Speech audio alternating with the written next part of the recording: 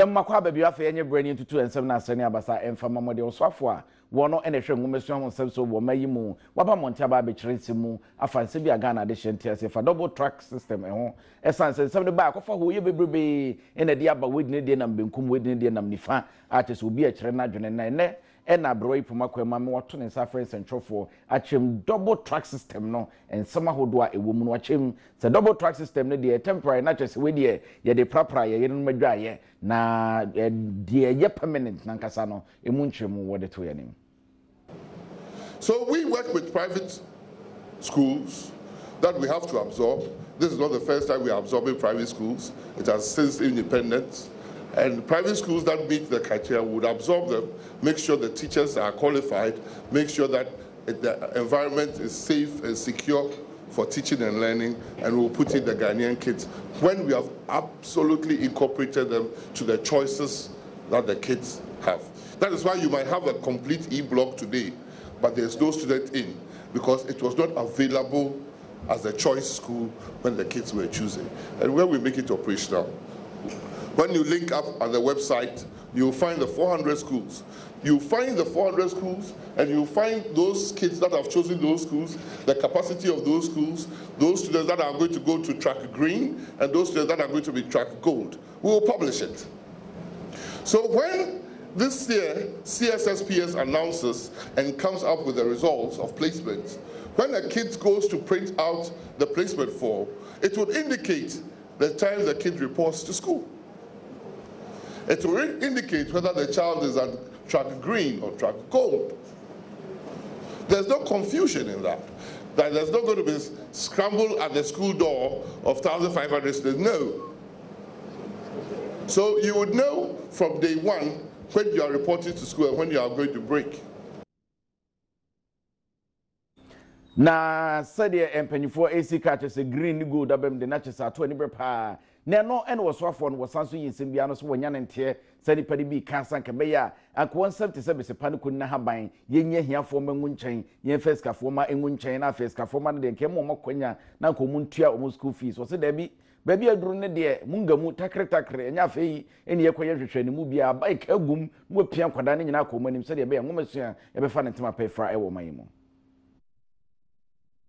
Engwesua asue ne engwesua adwuma GS edin sebi eba wo kire se ebebo papa amakoda bia wo sefata se osuade ewo entososo kum no wanyamu echefa ne no ene wasesa wo frɛ no se double track system na osofo no hwɛ engwesua ho nsɛm so owura Matthew Opoku Prempe ene nsentrofo asia akyerɛkyerɛ nsɛm no mu nyina akyerɛ nsentrofo ɔkyerɛ mu ɛsɛ sese enye aban asɛde no se ɔno ena ɔbɛkyerɛ ne ne ho so se obetua ne beso kufisi ana asɛde ne ho so se ontumi entua ɔse aban no sese no ene se obi ebenya mu kwan akɔ sukuu sɛde ɛsɛ ɛfata wakyerɛ mu ebiewu ɛsɛ double track system a wɔde ɛba no ɛnyɛ sukuu bia mu ɛna wɔde kɔ na emu no sukuu bi wɔ hɔ no ma wɔde wɔn mani abotabota ɛhɔ ɛna ɔbɛma saa nhyɛ yi ayɛ adwuma wɔse aban no ayɛ krado sɛ ɛka bi a bɛba ho no wɔbɛhwɛ na watua no pɛpɛɛpɛ. The argument that the rich people want to pay, allow them to pay, it is true, but I don't know which rich person, since we started the free SHS, has gone to the school and said my child's school fees was supposed to be 1,000. Even though government is doing it for free,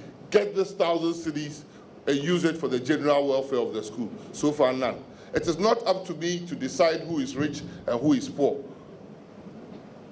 My main aim is to make sure that no matter the child, that child should not suffer anything that would be a stumbling block. We operated northern feeding grants in this country for nearly 60 years.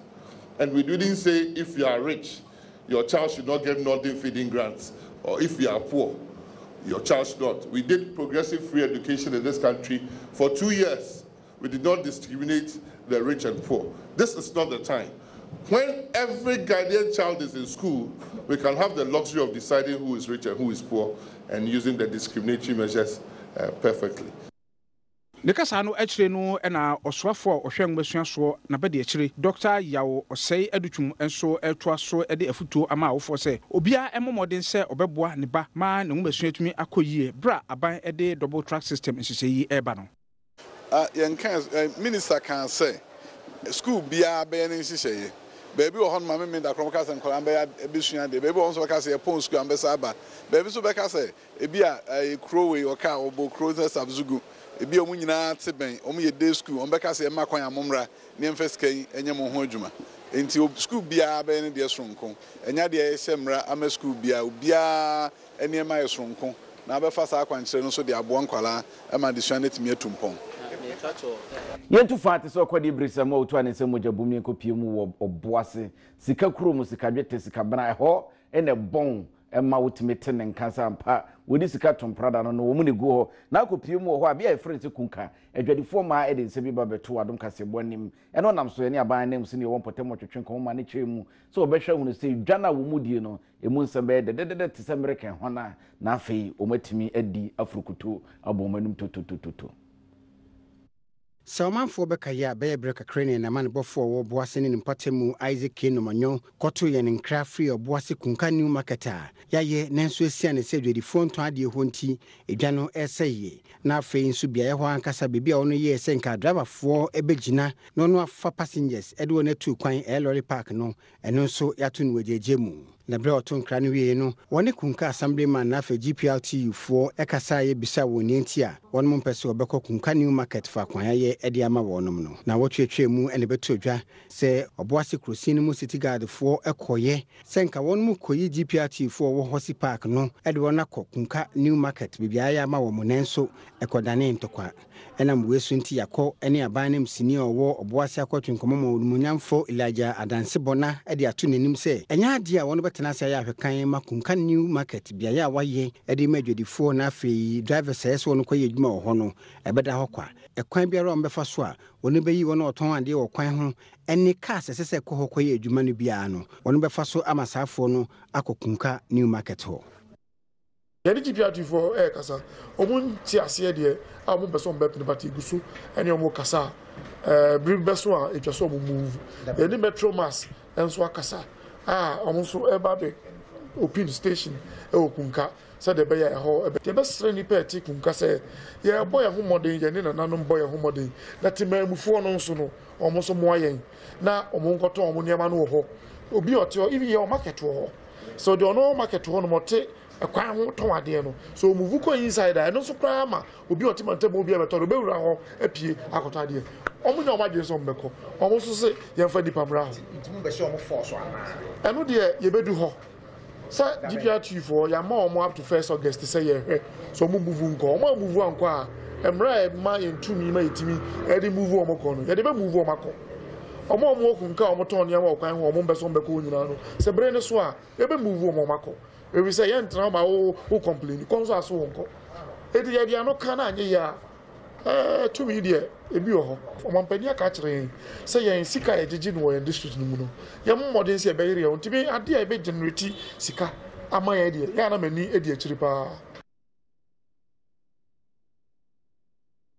enti asem no ena panyine no wode atodwa no ye jade wonsem na se wo yere wonsem ayebumje ena baba spirit be ka say if a persuasive fees first must a prayer intinania a prayer yere beba muso na ye ko eye ensafufu ma na ye ko Amemfi Central mesene no emu abaya na usini won potem wo se bo manfo wotem potem won kan hunu se nye pipe no eni edosu ko mbubu sa so na nye sabi ko ta so eni yapim kuntunu nti so pem puntu nwuma de a won hwe hunu se wo bitua to esanse no na aban be keka bom ntientia ne boto anketenkete sa netimi ayipudu netimi abo amampuntu dwuma so timi ahita e won potem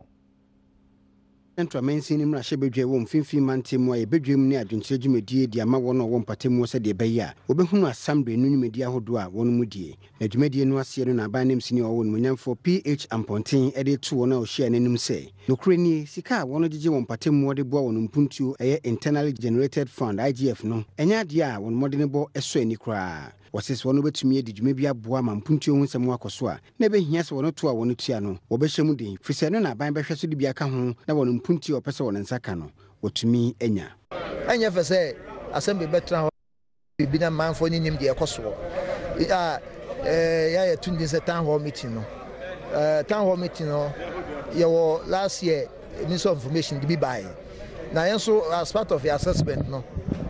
why I say in Gazasu Yeshi program, ye be in the district, no, you were north and south. South in the OCCA. In the other saying, the man from Bishia, now ya church moon, the Oho, now Mamma Swat in Maybe.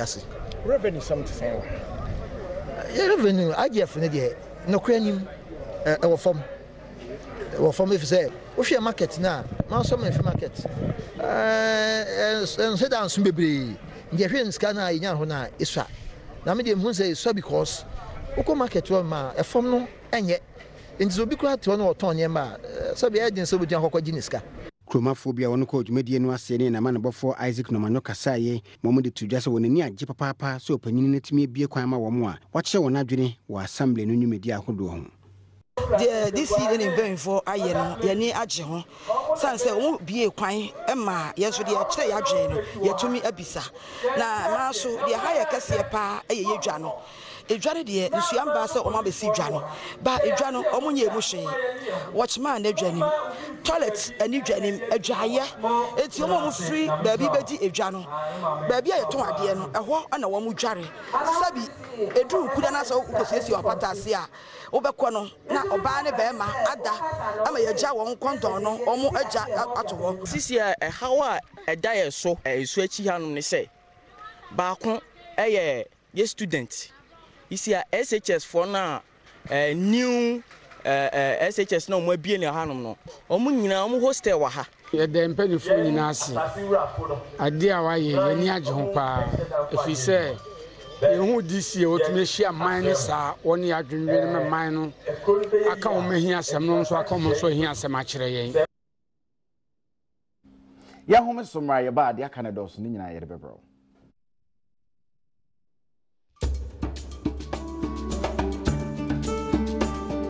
adishima ma makwa ba bi onde edu so ne yebebo awrem na afa yakọ ensem fufuom ne yakọ ensem fufuom a na ye de ani eche bia ye friend se eye Amenfi West anase adanse empotemo kopiem ho a aban na msi ne wo empotemo de futu sam sonko ama yenua no ma wadi dem sesabe de wo donsem en wode mante se kobasa aban wo keka ne nsase kaka kra bi ode be mo bia no won hwehunu so wode be di dwuma yie se de be ya wo kyena bi won kogina nkwankyen enkosese ema eno so nkofa ajojo foforo ema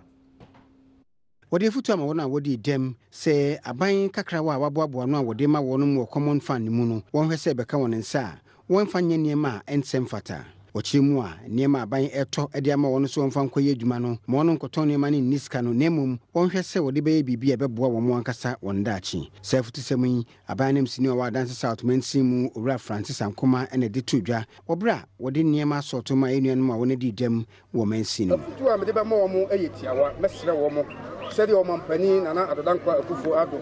enya anisuade hu se kane hyehyɛ no na emwa wo mo ni santi yento niema emfa nhyɛ wo mo nsa no enye se ebia o maji niema yi no mbe fasa akonya we so akoton niema no ama ankwankwa esa anisuade hu no emmam asre amanfo a wo mo ne wo mo titi afiefiem se misra wo mo ye nipa se ye nia se bi ye wo wo mo no na enye se na o mo tie ye wo mo no o mo tise ye nia na bibinti na amana ayede abasa Odwentini a woda Society of the Physically Challenged no ewa dance South Owura Mwakonjei enso ne na manabofo ekasaye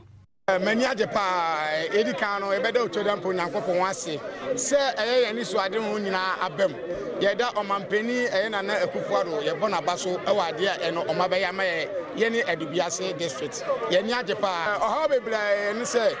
dedikan wheelchair eye ne ebetena so ade nante no eho odin wa pa ma ye pa yi eho odin pa wona woni nya niema ne bi di moyo ema aban asema meka fa akade no se de nyame ase ne di kan ya to so mi de ase da atoso de ma aban se aban afa ahu ya mobo odi no ma wi ade abere na mo ye mpan fo na edi anim na no bi ho no a aya mu pese e question so bi ko to ka ta no eba abaja wa bi to mi ko mi de ya sifi mi se mi o fi mi ensa nya diffuser me de asidama mpenifo ne aban mpenifo obobo ayen enyina me de nya me asise aban wa bo ne nya so ne mo mama me fie de na kesta me de be fa ensu yemonwem na afa yenko panyimpa men's gold on ne dan no na na pia mensa na one ene wo panyini wakeka bi edi a cho mamsi kakra bia bato se kan wu eyesense showbo na etete wo na won de asem ba ko pen wo kase kura enhia eno mamsi kakra bia bato Bank of Ghana panyimfo mbo ne dudu so omo pe bibia ya amanfo bank na egu no wo mo fo mani nkyere wo no mo nyai so mo de wo mani te esini so no Oman Sikakrabia Battime Che Bank of Ghana, Atrocrate Bia Bontia, Wakasa DT, Jumikua, Wundini Men's Gold. So we need to make Krata would di good hunja, and to be Biara one men's gold for Eddie Jano, one kind who says a Simbiara Sia, a Yoni no Akasane Pe, and Wakotosa Amanimu. One Chimua. To me krata SMN's good funya no didi wonjumano enya dia wonum ewobi nanso bretentia Bank of Ghana for tintim krata dia koma wonum se wonche won ho free dwa wodi ewo ska kwa no ho no enya dia men's good for efi womu enu ntine be hia nso mama Ghana for ate ne ekoso Bank of Ghana any men's good for ntem no chine bi so obi hu kodim ewo ne sikasem ho a wontutu mi kan kwatena Bank of Ghana for pono no ankase wonum enka bi ma womu na nsem ya Bank of Ghana for edibetu dwei na kwanchefo panyina oda men's good ano ede ato wonanim se enye de hia ese wonum eyeni nemmom esese wonum hwe na sika krabia hoduo bi e wo man mu a won nkrata asem ahoduo ennimu no obehwe aye wonum ho adwuma na mensa kyeremu a ne Bank of Ghana for ene de eyeni popo bi ene omudi popo wo mu na de be hia so no be ya Ghana for agi wo matum se Bank of Ghana ebo adwuma pa ene se sika krabia hoduo bi te se enum bi ananse wonum ho ba asem no ene yeso wonum hwe na edwuma pa ehia se wo mu ye ede fa ho no wo mu eye fa ho na ne nsɛm a ɔtwerɛ wɔ ne Twitter so ede ba abɔnten no wɔse ne Bank of Ghana for ye no ebu ankrankran bi a ɔno pɛ sɛ ɔde wɔn de tri hyɛ adwuma mu abɛmu enti ebehia sɛ ɔno ngyae anso hɔ ada men's good adwuma no aso atwerɛ nkrata de epi abɔnten a wɔkyerɛ sɛ Bank of Ghana for nneɛma a wɔn mu yɛ ne deɛ nsɛm fata enti ɛbɛyɛ a wɔn ntwa so.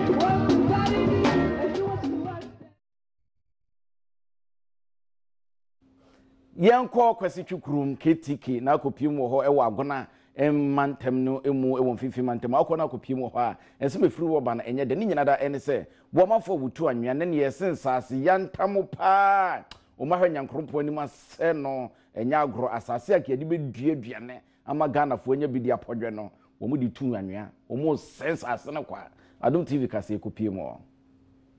yɛde ani ɛkyerɛ kwasi twikromu ɛwɔ agora instruments no wɔ mfimfin mantamu a ɔmanfo wɔ hɔ no no ɛtwi wɔn sen ɛbɔ bra ɛsu frɛ mpanimfoɔ sɛ wɔntwa wɔn mani ɛmmra mɛhwɛ wɔn kwasi twikromu dodoɔ na ɛdin a wɔde frɛ no no ɛne KTK na adwuma titira a wɔyɛ no ɛyɛ kua ɛna nneɛma a wɔdua no bie no ɛne nkube abɛ koko ɛna afi bankye ɛne mfudie ahodoɔ nanso akuafoɔ yi ɛkyerɛ mu a wɔsi ɔyɛ kyerɛ paa na wɔde hyehyɛ so ɛde kyerɛ sɛ wɔne a wɔtu anwea ɛwɔ mpɔtam hɔ no ɛsɛ wɔn mu mfudie ɛnam so ɛma ɛka buburo ɛna ababeja wɔn so enti mpanimfoɔ ɛnhwɛ na wɔnyɛ biribi ɛmfa ho na bro mukubie abia medijire kakra ni nyina no wa atwa agu nti mi bibi awo ho na na se mi okwa mede ma obi no obachi medi ba ma mi iska obi no obachi medi ba ma mi wo tu wan kan je no mo ko yi we ta de no we agu me ba nche ma ne me do ba nche kakra ebro ma ma oroba ayo wo tu ni se ko jagu tira abe mo na me ya sojafo na wa abe ko mu wo san na nkrofo okwan a wenye nam do iya ayo abe na we akogu nkube na we akogu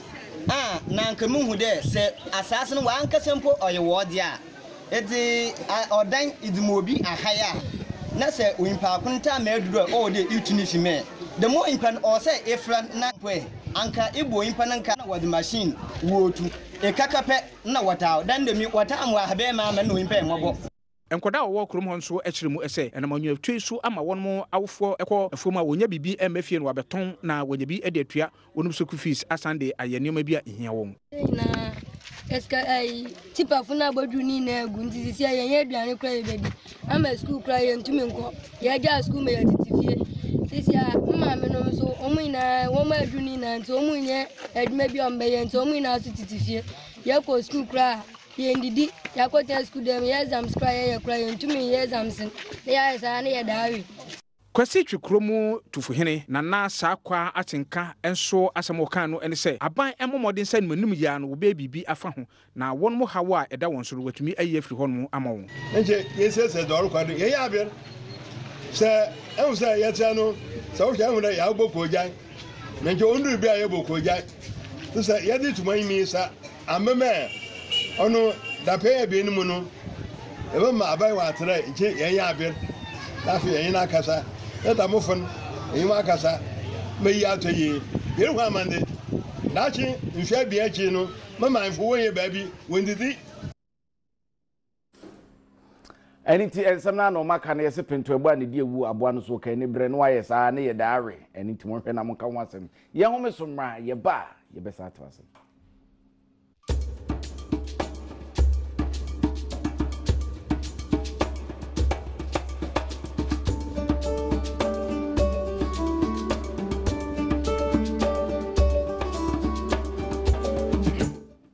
Yamakwa bampum di munsemu enkranza eho ne de ani kire na akopiem asen Teresa's ayarsabe eho no yesen kwada be se aduonu mienu na to anana no monse do ba ne sen yenko ne enkofa ne nkire mu Baby, I'm just see a Cranza St. Teresa's Hospital. Na aha, and now bar every January, every July, and Koda, motor fire woman, Mufum, 22. Nina say incubator, Uminity, and an answer. Yes, and Koda, Mubaby as and so. Mutim Beboa, money men in our person. Ubedo Sabia ha, it's an incubator any hint. Your owner no was free. When an answer Adom TV, Yaba 9 Ebahan Ebabe, is it here na aso. E mo ben e na eye adehyeman Ghana ene ubibia ne titru pa se nkranza fon so a mfim nkranza kodua mu mbetimi so aba hospital so moa na ma ba hwe amane manyina so akoso ye ne eye hospital administrator Francis Tevia nkona inkodinko we face in Teresa's Hospital ye hwe nkranza South Municipality so ana fi nkranza North District omuni District Hospital ntin e hwe omoso ha no mba nipa bebre fosu free such a dumase ebinsu free jimam potomina ebahase na ohwe maternity no na kroni menu isa nti mpim bebre ho a ne de epenom ba mpim bebre ho a gise apemfo no bi e de mattresses etufam e mo moda so ya ye ntotoye aya ahobo bi ase bitimi abai bai mu ama emu ayekese kakra na so ohweda no a wa brosai so wosoro intino untimi mai mu manenye kese bia eda na esi ye bese 40 years ni inti sa time no ni padodo enusi kesi se ni obi nso obetuma boaye ama yesi maternity block for flat ebetimi ama in space ahia ama ema menom yunya ma no ombe wono munya ba bi adamu ho atomo ka ebede ye ne doctor wo hwe nkodan so ensem so enkwana inkodi nkomo eye Dr. Roseman Kukuru na won kire ye ahawa e de bre eye nkranzaman ni titru pa awofo ene nkoda omu frimi say ene sitie en probably na ebe wo mo ha bebre na akofie enso omo a omo ka wa ha na e bia omo ho nye no ye hwibi nso every January this year ebe see July ye baby a ye hwe nkran ketwa ye freni ni kuno ye nyankra o ma beda ko be 331 ya hwi emu 22 enam ya ye ba ko na se na nkra 22 efiri emu du a ye 10 ye because say omo time anso na omo ye nketenkete ebi wo ho a omo weight no wo form ebi ye bi a be 1 kilo and I say bi e sapra chen 1 kilo and can incubator wo ha e betimi de omo shema boa ama omo timi de anyini and so sa ne mani nyina ni wonti anam sa no ya hwe sa nkra no nkra na ya hwe omo ehia say ye bibi a ye betimi dia ye de atimi dia service sa nkra go se nyema bi ti say incubator nyema bi ti say si papa ye de ma obi a the time also na supporting the money to me home no se was san ye many bi wo ha na san kra yi ba na etimi de wo moto so a ye wo tike say betimi ama san kra na ye de etimi atena se bidin ko fori Adom TV nkranza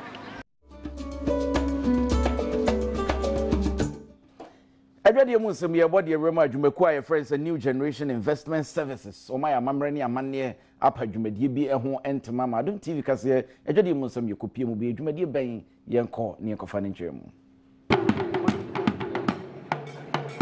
Edmeku a wondin any new generation investment services aya amane dia power na hyehyedie bi a wode beboa wona wono won di dwa ma won fasodi akosoro eye won mutual fund no ntoma na wo kire se eba beboa ma obi biara wono won kabom mu edidwuma no obenya so mfaso onipa ba kwa Adom kase ne kasa ye ene Reverend Daniel Ogba Mitete a wone ne kwankyerɛfo a wɔda Securities and Exchange Commissioner no. Securities Industry Commission the capital market and now say the long end of the market, which is an important part of mobilization of capital for economic growth. BGDPA say if we are going to see economic growth, if individuals are going to overcome poverty, one of the things are also be any savings and investment. Board Chairman of the New Generation Investment Service ano Professor K. Dumokesi enso ekyerɛkyerɛ botaya wɔn gyina so enam so nti wɔn de bi a New Generation Investment Services no. Ne nipa bebre nim sɛ wo sika wobetimi de akɔtɔ aduane adi anase sika no wobetimi de bi ato hɔ ne ayen ye pese yesi sudua ne sɛ wonya sika enini nyinaa fa bi to hɔ nkakra kopim sɛ ebeduru baabi no obehu sɛ kakra no na abɔ ho ama no abɛyɛ sika kɛseɛ. General Manager of the New Generation Investment Service ano Ura Edward Asamoah enso ne Adom kaseɛ ɛkasae. Nim no yɛdwuma die mu no yɛwɔ anidaso mutual fund wɔ hɔ ɛna yɛsan ɛyɛ ankorankora ɛhwɛ ankorankora dwumadie sika so ɛma wɔn ɛsan hwɛ dwumakuo so sika so ɛma wɔn ɛna deɛ ɔmo friend pension fund so ɛno nso ɛyɛ di ho dwuma ɛnso ɛyie na nnɛ deɛ yɛde bɛka ho ɛyɛ money market fund NGIS money market fund a ɛbɛboa yɛdwuma mo a yɛne wɔn ɛdi nsawo so ana yɛne wɔn ɛyɛ adwuma. Diadu so ni betwa ho abayeba Mavis Amano Fire Lady Adorable Lady at Mpuku de Shewai Krado. I will can see mon some de bro.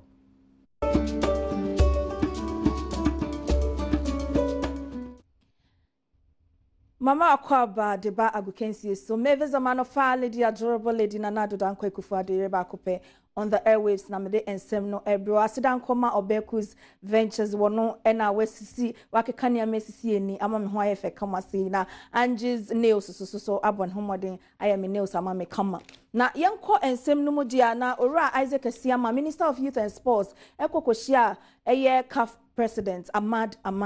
efa eye Ghana football nsensem ho na you say there's no cause for alarm say yentimi en hosti Alcon ema Alcon eye November mu no Sergio Manucho at the reports afa ho Oswafo no hwe Ghana yagodie ne mabunu so mekere no nyamfo azekasiama dane nani kire CAF asoye akuhia wowura ne din de Ahmad ono ena ye CAF president nyoma hodo na ekoso oman Ghana ye bobomu nam sa no nti oswafo no ye na adwene se one CAF panyine pa ye besi nkonwa ono ma to adwene ahwe senia niema ebesi fako ne titiri oni African Women Cup of Nations a oman konkron Ghana ye bagye asi esere so na nhemodie ne bawie no oswafo no de ababatu jase bibia akoso jojo na owura ne din de Ahmad ahye oman Ghana bo se obata ikire na dwumadi ayagye asi esere so no bibia akoso jojo na mum daawira da aban no ene GFA ntem no wo hwe ne mu se niema papa na afani mienu de begu akwam na ebobo na eya tape no asan gina ne naso. Once and from no ora Augustine ahemfo anope here with the ultimate sports show so oni kwadwo mensa moshosho ene the barrister in sports Charles Osesi be twetwe nkomo na wo kire se eye ora kwasi nyantachi na hwe ase nyina eye ne ESCO members a wo fam wo mo adwuma. You see, we are in this thing together, and always I listen to Pele and he tried to paint some people as being good and wabo waiting. I will tell him to stop mentioning people's name because they were all part. They were all part. I'm not saying they are bad people, but if I am working with you, Musho and Charles here, that's a me visa new maybe enkoyi. That's a mean to me entimu anchiremu. That's Asemba. I am also part of that Asem. Yes. So why would you say they are so good and of course they are good. Why say omo into me into anamo? Me no be akasa okajan so omo kan but wentie. So when you say bibi cause na yana sa mo kan kukuom na se wentia publicly can state it. Dear me de etu Mr. Wakrano na calf etimi abane referees a enya sem ketwa Ghana referees be wotwe na ya maybe live ban na wo maka so 10 years. David Lai assistant referee waje live ban na 10 years required the same for say na chese no so ye live ban san say wo show omo ejisa 10 years won be ko be bom ntimi ba medi referee biem nti na asema ato referee sayetu wo mfo a wo nti adamudi akese ya wo agege anas expose anyway wo mto a sese yi wo ho edere wo mo ensem kakra ye boaboa no wago kensie mu edebre wo enie na Sergio Manicho me international producer papa na Mauli ne abna no mu nyina ne Ajingo men wo mu nyina ebo mechidom enam de ensem ne bre wo na Abikus collection papa wotimi pamade e me hye wa wo hu se ehome ni kunu papa bi ene wotwa so edukume ede nsem na bro na sana ne yenko hwe mu nsachare mu nsem ochina da bosume ne de to so nwotwe san ene wi mu nsachare won nsem besi akọ ye hye ase ase de abrebia ye hye ase no ye be hye ase e de free enkran kropon mu na enkran kropon mu bia ye friend se tesano akwanya se nsu beto ochina da anopa ne awia eyo hamabu pen adu no enwumre akwanya se nsu beto eyo hamabu pen adu no pepepe ne mframa ye home nsu agina mu no ebe yo hamabu pen adu wotwe enwotwe eno ye tesano ewo enkran kropon mu ochina da sa ene besi akwa tesano a na ye kọ yamfo a no ewo bono ne afomantemu akwanya se nsu beto anopa ne awia ne yo hamabu pen adu no enwumre akwanya se nsu beto yo hamabu pen du mframa ye home ne nsu agina mu akodo hamabu pen adu wotwe enso yamfo ewo bono eni hafo mantamu ye free amfo na afi yenko bongo a no wo atifido epoye mantamu upper east region akonya se subeto no pade awia ne hamabu pen du edu no enwumre no akonya se subeto ye hamabu pen edu ne mfama ye home ne nsu agina buka kodo hamabu pen edu wotwe enwotwe a no ye bongo ewo atifido epoye mantamu yefu a ne ekwa aburi ewo epoye mantamu akonya se subeto anopa ne awia ne hamabu pen aduanan enwumre na akonya se subeto ye hamabu pen edu ne mfama ye home ne nsu agina buka kodo hamabu pen edu okono ane ye aburi ewo epoye mantamu etu ochina da sei ne wiemu nsachare wonsem ebesi aye afi ye makwa ba bi Adom TV kase ene eguso aye kenkan edemam ne yenko yanim Adom praise akatro ne bo na sa adwumadi kase a ewiase amansa nyina da age atomo ne ye de bro na Adom TV kase ye de ani ehwe ahombobo a edwadefo ye no mo keka sedi omusi boabo mo na ewurade se sa da ne duru ho ampaya edwase ga amobi age ne ngosa.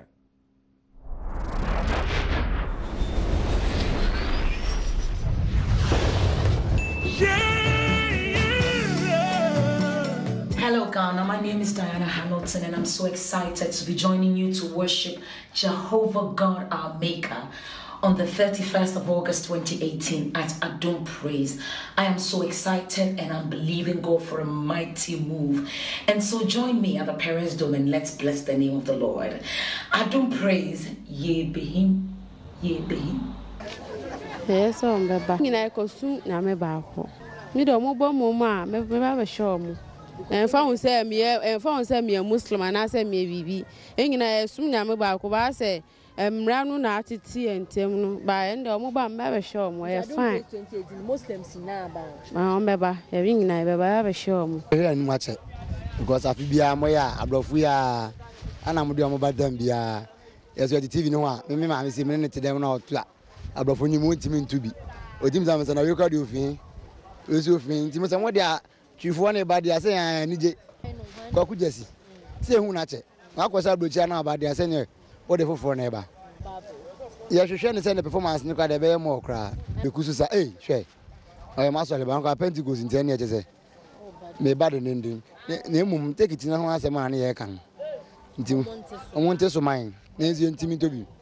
o se ne ba 20 kra dia na sabi utiminya sika ko hwehwe shatawale mu na nyame fie ne ba enya sika ma no ne asem damreku Ernesto Poku kweku jesi ne Daina Haman se no mutu nyoma uti nyum na utuminya reshemu bi we fine uye adia ese ukrom ne uye ne local ba ya na omoye Adom Praise no mo the foreigners at least uye bibi wo fia ese local brand na ye ho se ni awuye no because any obi aneti brofo by our country a edamreku se okasa utumi se tumi bi wo enyum n'echi enti enu se no ebema wa ye mrekra wo be kenya wo enyum tumana empire bom na Adom praise ebehim amen amen amen Adom praise ebehim Adom praise ebehim Adom praise ebehim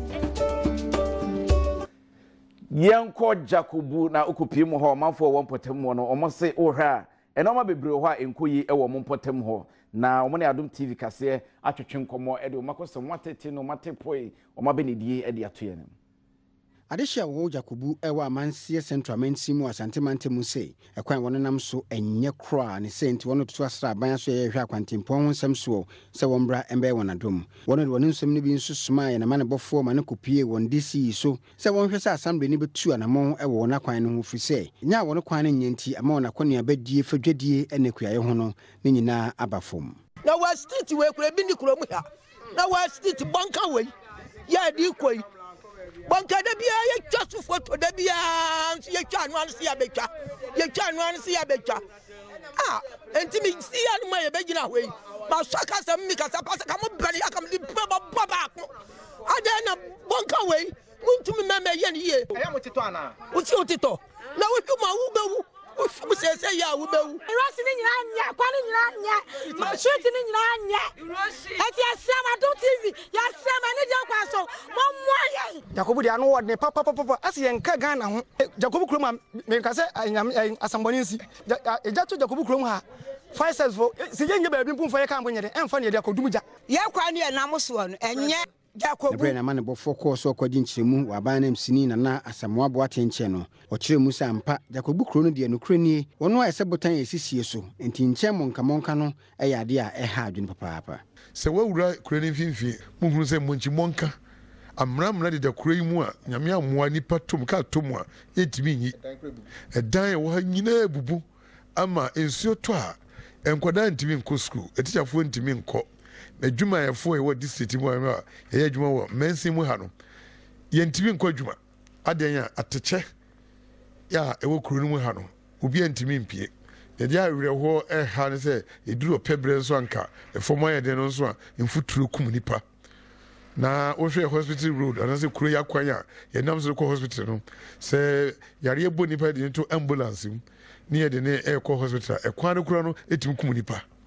e fi se ya potholes me kanu manhole kra ede de kwani mu ye nipa wapra ana bibia kanu ede ne hospital no eno even no my friends ahomeje bia no na hospital no na o film Yenyina Jacobu abra hosemi so afia pokua kum na afa yemfa kase na mra na wi asda kese nkoma Abikus creation friend 0201513275 edi amje so obidum bie kwaku edukumi adomdom ya sedi tibia ochna ye besan so hia yakra mo nyina